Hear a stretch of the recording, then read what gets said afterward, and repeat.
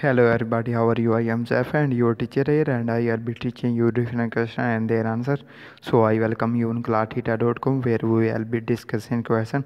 So let's get on the question. So our today's question is: client is treated in the healthcare provider's office for a sprained ankle.